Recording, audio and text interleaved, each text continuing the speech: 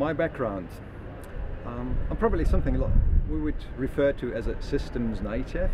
It all started for me when I was still at grammar school, looking into philosophy and meeting Kierkegaard, who described the self as a relation that relates to itself, which is bringing forward the very essence of cybernetics and system thinking, looking into how do feedback loops and contexts bring about what we refer to as emergence, as wholes being generated out of its parts, but in that process becoming something that is different from the sum of its parts, which suggests a completely different worldview in contrast to the dominant idea of linear, reductionist engineering, modern science, which try to have clear-cut relationships of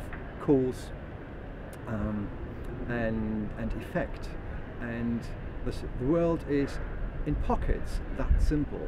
If you build a road, if you infrastructure, engineering, all of that, yes, but beyond that, what is often referred to as the soft side, which is much huger, there the world works differently. And systems and cybernetics, I learned, were informing me about a way to look at the world in a more that is fit for the complexity, the uncertainty, the ambiguity, and the velocity of volatility of the VUCA world.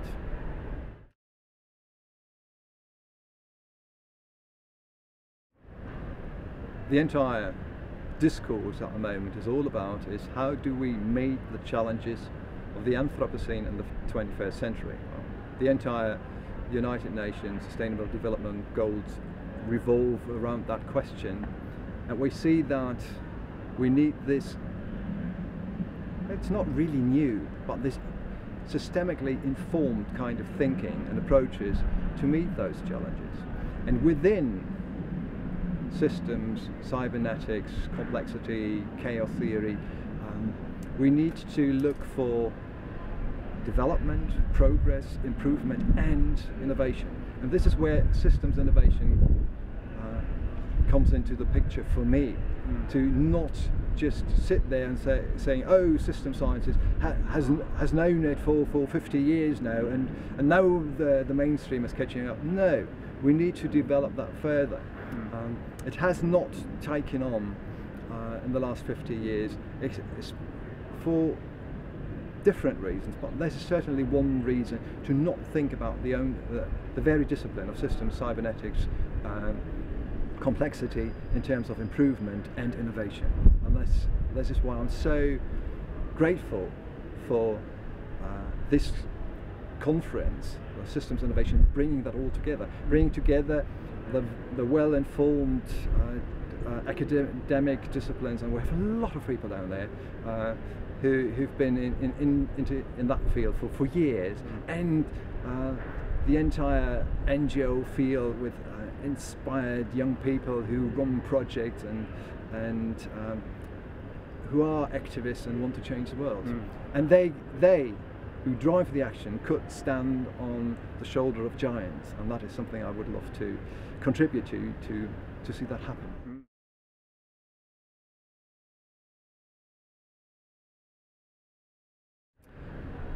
Relate a little bit to what we do at the European School of Governance in terms of Anthropocene thinking, which is not to say Anthropocene sciences, because we have the problem with the term sciences that is very much refers to this empiric linear ideas of truth, while complexity is a field that is difficult to capture with this kind of traditional idea of truth.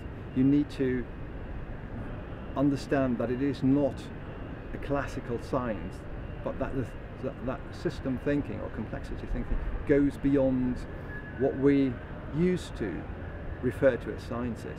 It's more complex, complexity, sports, more complex thinking that is cannot be reduced to just looking for empirical evidence. If you leave the field of sort of two variables in mathematics, equation with three variables and more, you have more than one solution, and then the question is that which solution is true? Are they all true or none of them?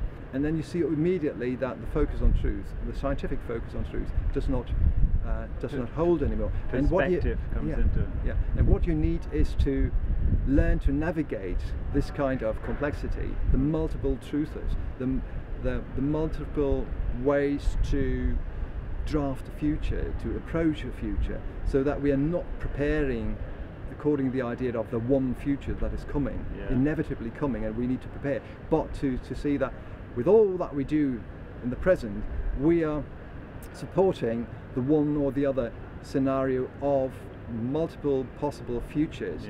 And if we are there, then we can choose, and we can choose to say this is the most desirable future out of a spectrum of futures, and we can prepare for that. And the criteria for that may go beyond truth. They may be functional adequacy, as system cybernetics suggests. They may be integration, like integral theory suggests, or harmony, like the theories of resonance suggest. So it's a different approach towards that kind of thinking altogether, and that comes back to your question, which bears the potential to unleash its full capacity to serve new ideas, or bring about new ideas, and enables us to come up with new practices.